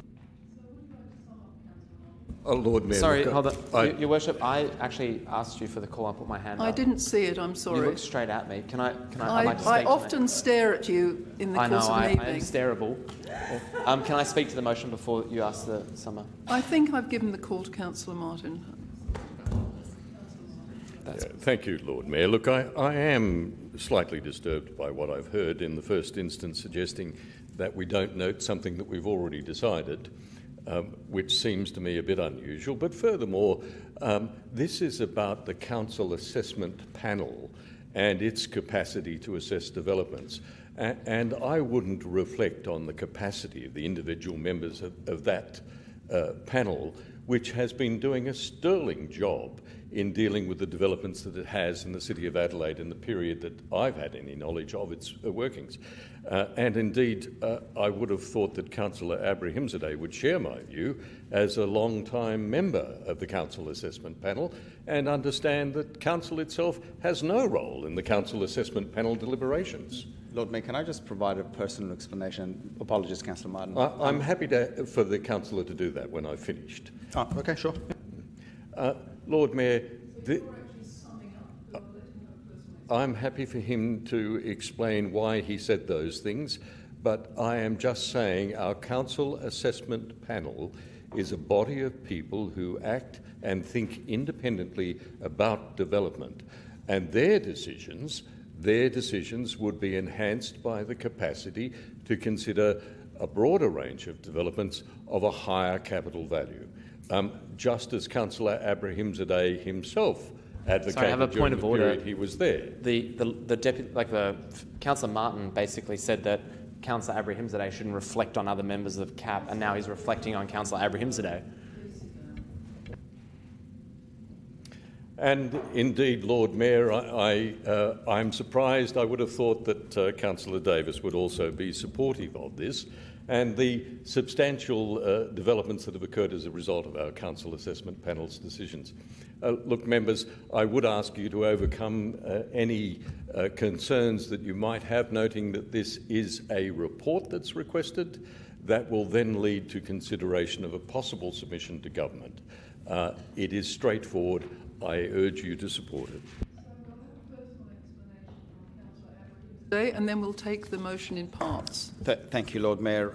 My comments were not reflective of our Council Assessment Panel. My comments were related to this Council chamber, so I just wanted that clarified. The two. We'll put parts 1 and 2 together of the motion as moved by Councillor Martin. All those in favour? Against? That's carried. Thank you. And now part 3. All those in favour? All those against? Thank you. That's carried. Councillor Kouros. Do you have a seconder? Councillor Abrahimzadeh, seconded. Thank you, Lord Mayor. Basically, I'm asking for Council to note the positive impact the festival season has brought to the East End, and requesting administration and AIDA to review all current sponsorship arrangements under the purview of to investigate ways to collaborate with the state government and significant event organisers and festival organisers spread further the positive impact and cultural impact of events of Hutt Street, West End and North Adelaide. I would like a plan to collaborate approach to develop specific actions to prioritise economic and cultural impacts of events in these regions of the City of Adelaide, and request administration to report to the Council with the recommendations and findings. Basically, I think that sums it up in total. We know that the events in the City of Adelaide are loved, and they're loved by people that do not live, work or play in North Adelaide, in the city. So we would want to encourage more people to come to the city and to expand the festival out into areas which there can be economic benefits for the businesses in the precinct. It's a conversation, it's a plan, it's an investigation. There is no budgetary impacts here, which I'm sure, Lord Mayor, you'll be pleased about that.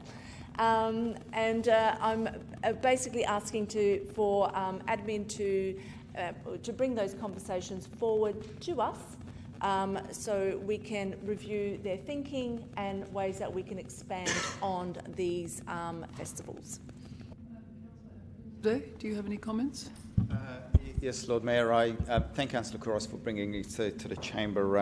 I know that over the past few years she has been working behind the scenes and working with stakeholders to try and spread the love a little bit.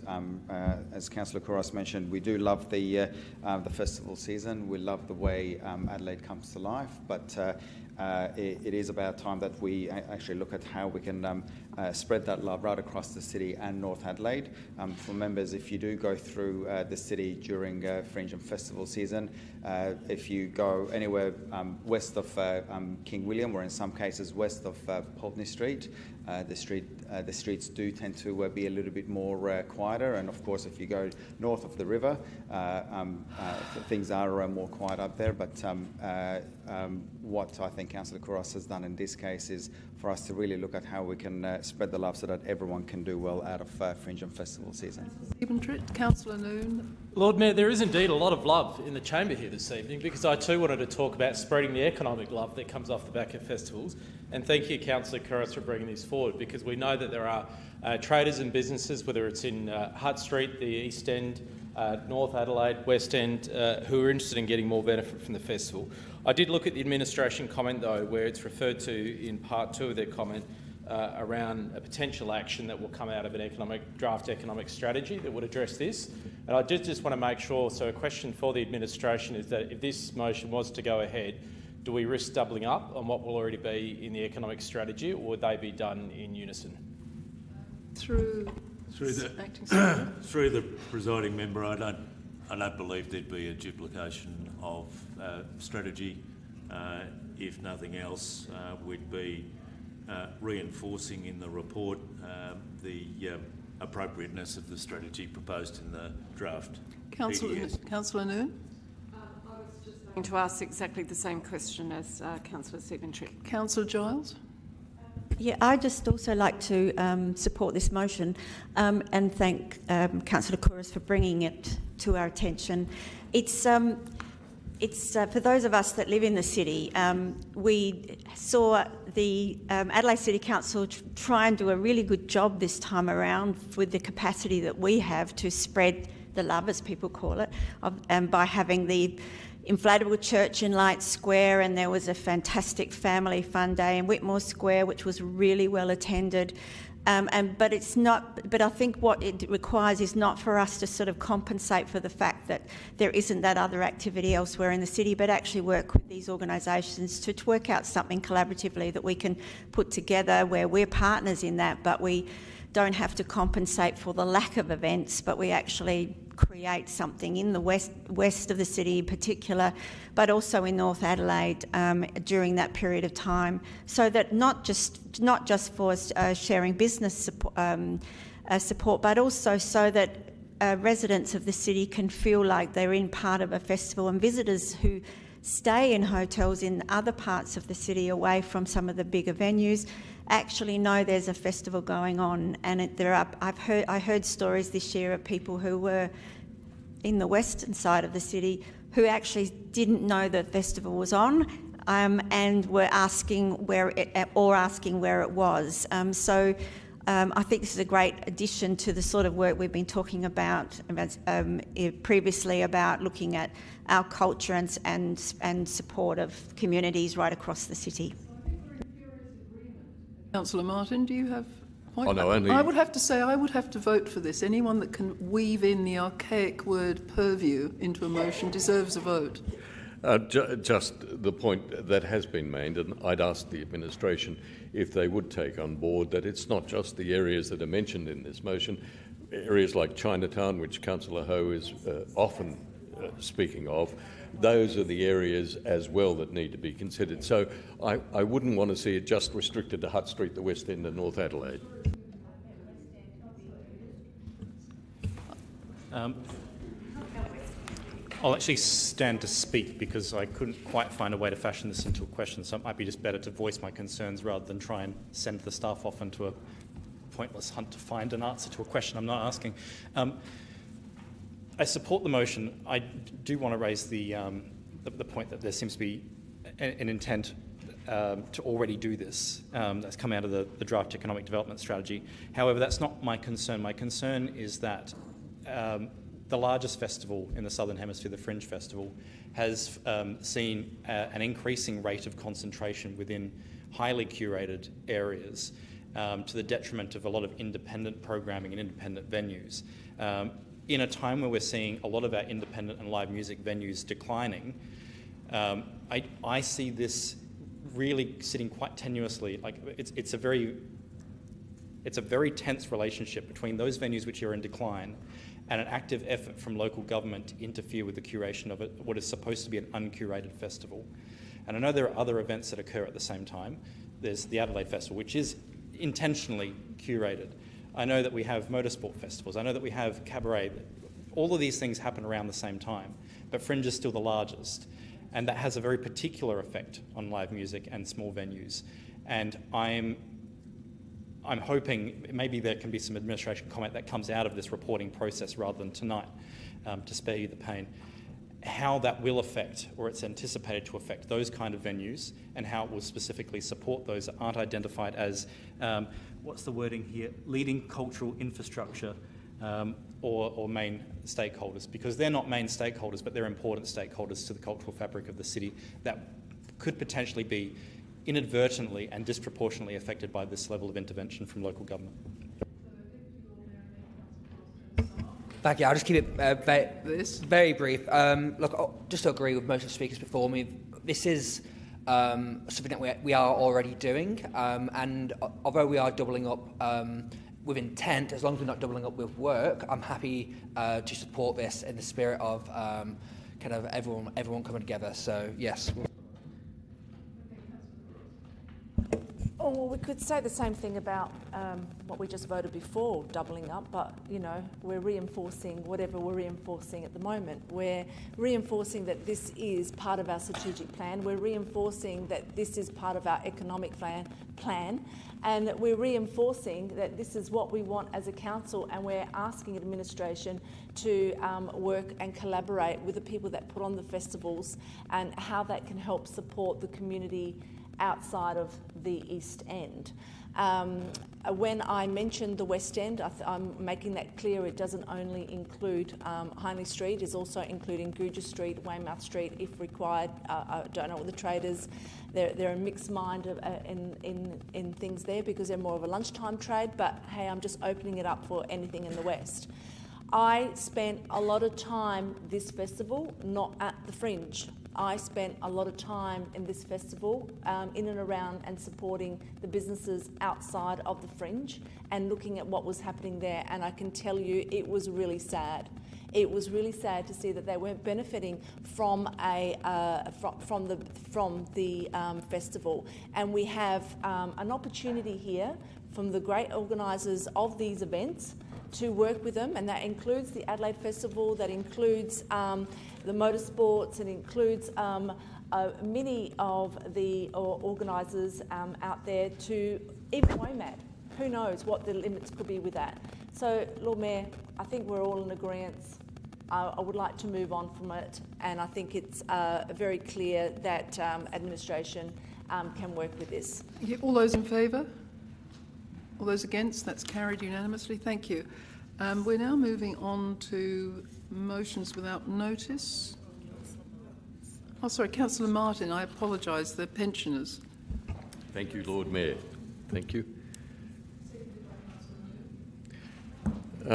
Lord Mayor, in 2021, this council, and I remember the night as Councillor Kouros does, the then council, for financial reasons, decided that it would dump the $100 rebate granted to aged and disability pensioners as a support measure, and it was argued at the time that the $100 that we were giving our pensioners as a rebate was unnecessary, because the state government was also giving them $240 to help them meet their bills. That is to pay for their electricity, which at my household runs into thousands of dollars of years, to pay their council rates, and that's many thousands of dollars a year, I have to say, Lord Mayor, to pay escalating government charges like car registration, and to pay their medical bills in a time when bulk billing has disappeared, all but disappeared. The line was that $250 would fix the lot, forget about the $100. Lord Mayor, I have to tell you, if it were in my power on that night, I would not have reached that decision. And in fact, if it were in my power tonight, and I can hear the collective groans from the administration, I'd be giving all of our aged, and you, our aged and disability pensioners, $500 tonight, because what we were giving them was very little, but it did provide something to them, something. $100 if you're an aged pensioner trying to exist on $20,000 a year in a property here in Adelaide, which you may have inherited from parents, which you may be living in on your own, perhaps in a wheelchair. $100 is frankly bugger all. It is $35,000 to this council, and I believe that it ought to be back on the agenda, that it ought to be part of our budget considerations. Now, I'm not saying let's do it, though that's my sentiment. I'm saying let's put it on the agenda, let's discuss it, because I think at this time, and I would defy any of you to argue that $100 in a rebate to aged and disability pensioners is a miserly but nevertheless welcome consideration in such households. $100 goes a very, very long way if you're living on $20,000 a year. I'll just be brief. I think it sounds like it was a dumb idea to actually cut it previously, and I certainly think that this should be reinstated. I actually get quite a lot of calls from ratepayers, elderly ratepayers, especially when we put up the rates last year, about this $100. I wasn't aware of it, and when I sort of unpacked it a bit, I could not believe that we actually cut it, to tell you the truth. So, and with the increase of costs in living now, yes, that $100 would do a lot of good in certain households. So I totally support this. Thank you, Lord Mayor. As one of the people that were here on the council last term, I voted against having this cut, and I will be voting for Councillor Martin's motion tonight. I believe it's something that we really do need to revisit, and I thank him for bringing it forward. Mood of the room. Councillor Abrahamster, have you got an opposing view? I do, Lord Mayor. Okay. I do. Yes, there is a cost of living crisis, but you know what that translates to for businesses? That translates to less customers, but also it translates to higher cost of doing business. Now, if we are going to look at something like this, then I think it would be fair for us to look at a similar sort of scheme for our businesses who are also struggling. And if you read recent media articles, we've had a number of businesses that have shut their doors because of cost of living crisis and cost of doing business. That's all I'll say, Lord Mayor. Let's make this fair. Apply it to residents and apply it to businesses. So let's put this to the vote. All those in favour of Councillor Kouros's motion? I'm sorry, Councillor Martin. Councillor Kouros was so enthusiastic, I got carried away. All those in favour? All those against? Division's been called. Members, a division has been called in relation to Councillor Martin's motion of the Aged Disability Support Pension. Please stand until your name has been called in favour of the motion. Councillor Noon, Councillor Elliott, Councillor Kouros, Councillor Davis, Councillor Siebentrip, Councillor Giles, Deputy Lord Mayor and Councillor Martin. Thank you. Thank you, that's carried. We'll now move on to motions without notice. If there are none, we'll move on to questions. There is a motion that was put in late, which I haven't seen. Lord Mayor, may I propose this to you? Please do. What I'm asking is that the administration provide advice at the earliest opportunity on potential changes to the process for granting exemptions to certain building construction hours of operation to include feedback from elected members. And I do so, and I know you will say to me this is not urgent. Lord Mayor. From East Terrace and around 88 O'Connell. Multiple complaints, multo complaints. Yes, Lord Mayor. So it's almost a question on notice because it's asking you for advice about potential changes, is it? No, it's a motion because I'm asking the administration to provide to us at the earliest opportunity a framework in which elected members can be involved in the process to provide the feedback. It's not particularly urgent, but it's a very simple process. I'll just accept it and we can move on. Seconded by Deputy Lord Mayor. Yes, I think we've all had the complaints. We all know what this is about. Well, Lord Mayor, in that case, I won't labour the point. It is simply that the legislation governing hours of operation of construction is determined by the state government through the Department of the Environment. Yep. Council is given the capacity to grant exemptions to what is the 7 a.m. start for construction time. Over the summer months, there is a need to start earlier because of the heat of the day interfering with the drying of concrete.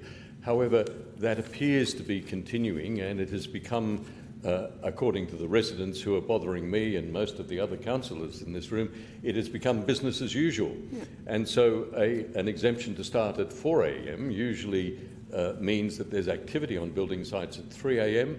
and building sites which are in close proximity to residences, like those at 88 O'Connell, like those on East Terrace. And residents are annoyed, and indeed they have made submissions to the council administration which they feel have not been considered properly, and they would like us as elected members to become involved in that process in whatever way we can. That, Lord Mayor, is the nub of what I'm asking for, a means by which we can participate in that process. I totally support this, but I just have to say that over the last month, I'd say, and the residents aren't annoying us. They've got every right to actually complain to us. And I have been working with administration on this matter. It's not just East Terrace, it's not just 88 O'Connell Street, it's actually the residents around where I live. There's a lot of there's a development happening that's actually commencing at has commenced at 4 a.m. U-City, I actually had a complaint over the last 2 or 3 weeks. I've got videos, I've got recordings, but the administration is being very good in their response. They actually even have gone and interviewed residents down at U-City about what's happening. I'm meeting up with Mr. Skalitsky next week to discuss this further, to look at processes, to look at how we can actually better communicate around this matter. So administration is very aware of what's happening, and there's a real appetite to actually improve processes and to improve, because we don't want a city that doesn't sleep for the wrong reasons, let's face it. Thank you, Councillor Kouros. Lord Mayor, I will need your assistance on this one, please. I'm sorry, I would need your assistance on this one. It's obviously everyone is clear about what this means. I'm not 100% sure what this means. I'm not coming with... He's asking for advice. It's not coming up with the conclusion. So he's asking for advice on how to include feedback from elected members? Is that right? No, it's a process of granting exemptions. I think there's a clarity in this that the administration can manage. Through the presiding member, the intent of the motion is reasonably clear, and we'll provide our best professional advice. I probably would need to explain to me if it's really clear to you, CEO, acting CEO. I would like you to interpret it to mean another way, because actually it's not clear to me what it's actually asking. Because I think I'm not reading it in. There's no administration comment. There isn't anything that's clear for me to understand what this is leading to or what it's about. Thank you, Councillor. I think we've all had multiple emails, phone calls and messages from residents and ratepayers who are disturbed by the early hours of operation. But as Councillor Noon, sorry, Lord Mayor, just to help me to understand so I know where to place my vote, Councillor Noon just explained that she has a way forward in which she has supported people through these complaints.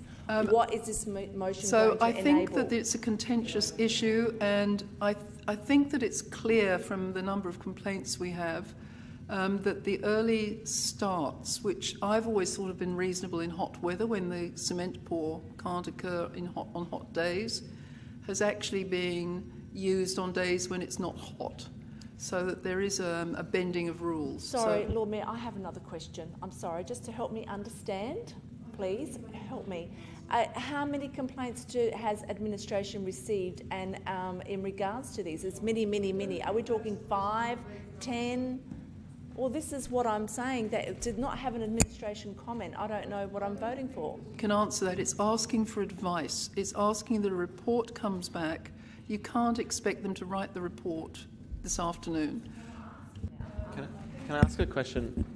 So my understanding of this motion is that this is asking administration to provide advice so that councillors in the future, has nothing to do with the current complaints or anything.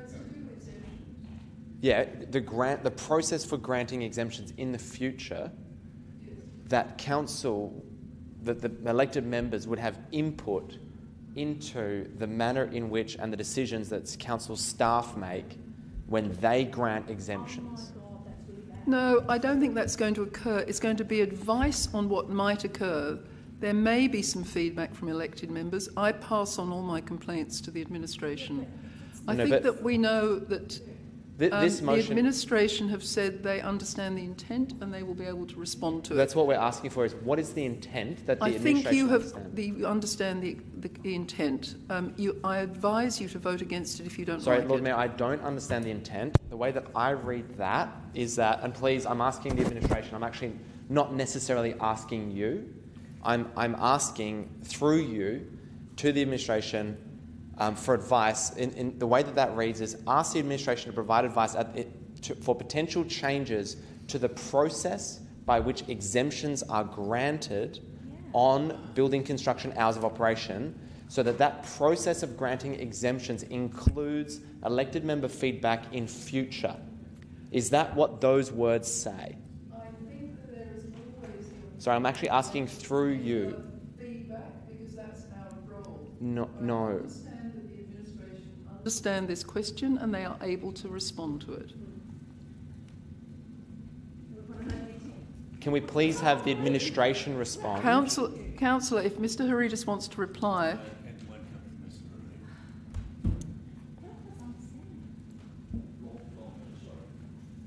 Can I have some advice from the administration? I think we've had some advice. What is the advice? No, we haven't. Yes, please. Through the presiding member, the ask of the motion is clear. There are two important parts to it. What is the process for granting exemptions, and is there an opportunity for that process to include feedback from elected members? We will provide our professional advice regarding those two aspects of the motion. Look, I'd like to thank the acting CEO for that response, because that was very helpful. Thank you very much. I think we'll put this to the vote. All those in favour? All those against? A division has been called. Members, a division has been called in relation to the motion without notice before you. Please stand in favour until your name has been called. Councillor Noon, Councillor Elliott, Councillor Siebentrip, Councillor Giles, Deputy Lord Mayor and Councillor Martin. Thank you. That was...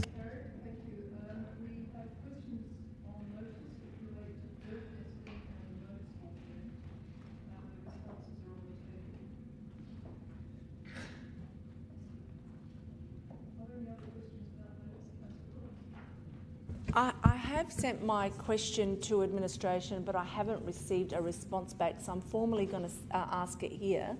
We used to receive reports on all the FOIs that have been returned and responded. We haven't received such reports since this council term began. Is there any reason why? I'll answer that, and I don't know anything about it. Through the presiding member, earlier this week, received an email question from Councillor Kouros regarding the provision of information on freedom of information requests. I've sought advice from the team on the basis that since my return to council, I've not seen such information provided, and we're investigating what has been provided historically, and I'll respond once I've got that advice. Thank you. To Councillor Martin. Yeah, just a question without notice, Lord Mayor, with regard to the petition and deputation tonight on the stops for the connector bus. I understand the administration undertook to provide advice to council on what the next steps will be. Can I ask the administration whether that will be through committee or through e-news or some other means of communication? Thank you.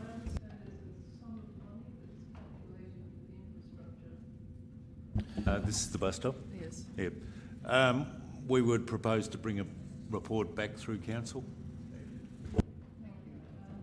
On to the next item then, members, which is exclusion of the public.